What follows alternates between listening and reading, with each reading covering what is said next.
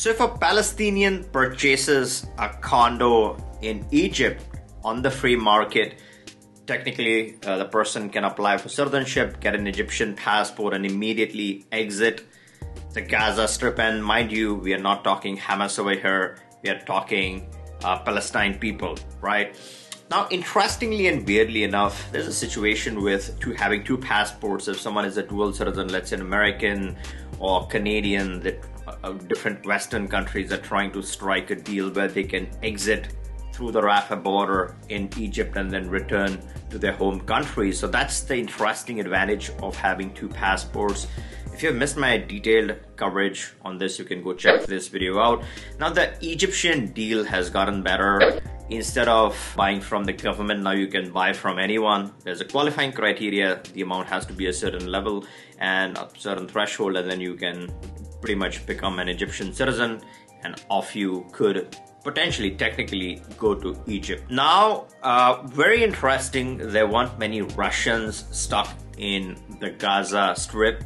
But President Putin has a very controversial program, and a lot of people from Nepal are flocking to Russia to grab this citizenship opportunity. Now, before you had some weird military situation, and now the whole thing has changed. There's interestingly some stuff going on in Europe, and a lot of YouTubers, the top YouTubers, the ones with millions and millions of subscribers, they're making their content, their video. A lot of American politicians, other politicians as well, but particularly bigs from the US are grabbing this citizenship. A lot of celebs, a lot of different kind of people. I personally get a lot of citizens from this part of the world, especially the military, ex-military people actually looking at this as an option. And weirdly enough, I don't know what the fascination is. Now, I have a lot of content of late on this. If you've missed my video on what this matter is, you can check this video out. But weirdly enough, a lot of the ordinary people are going to, this is not recognized. They're going to laugh at it. They're going to make fun of it. And that's perfectly understandable. This is not for the masses. This is not for the regular, ordinary people. This is for the top people, like the top YouTubers, the politicians and stuff like that. Once this gets recognized, and if it does, and obviously I'm not saying that you should get this or this is going to be recognized, but let's say that this is recognized in some capacity. Now, the passport does have it, and this is what the president says, and I personally spoke with the president, and if you have missed my detailed conversation with him, you can check this video out. But when I spoke to him, he mentions that there's 45 countries that this passport, or 40 to 45 countries that this passport can get you in.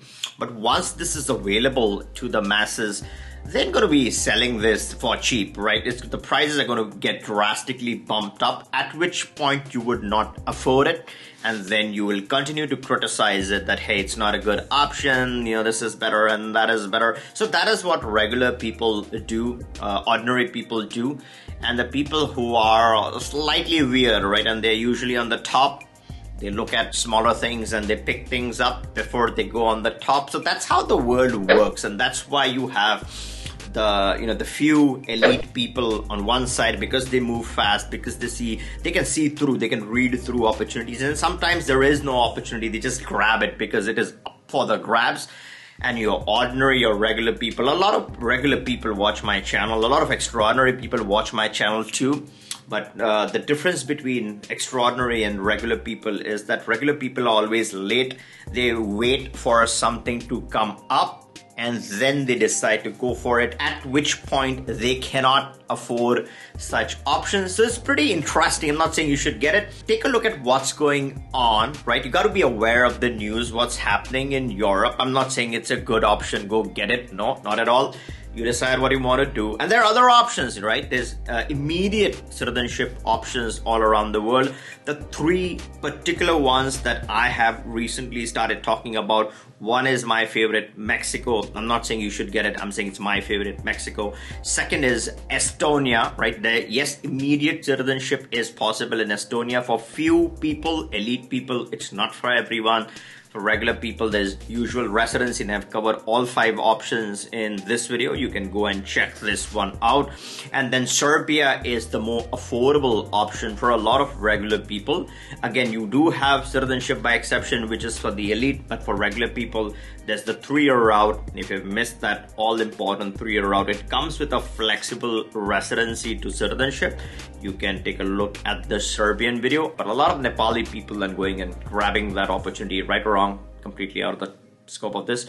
But let's say a Palestine person wants to take advantage, wants to pledge support for the Russian cause, and they decide to take on this free citizenship. It's very interesting to see how President Putin might react to that scenario.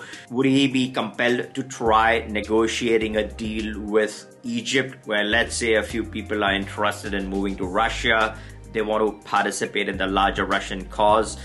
Is the president of Egypt going to negotiate a deal with Russia? Because obviously he is negotiating deals with all the Western nations to get all these dual citizens, the people who have 2 passports, particularly the second one being from US, Canada, etc. But when it comes to Russia, is Russia interested in striking a similar deal for it, getting people out? Now, obviously, President Putin is not going to ship passports to these people to exit. But if there's a deal where, let's say, they are participating in the Russian cause, maybe they're allowed to let go. But that is something that has to be thought, right? It is not there in place right now.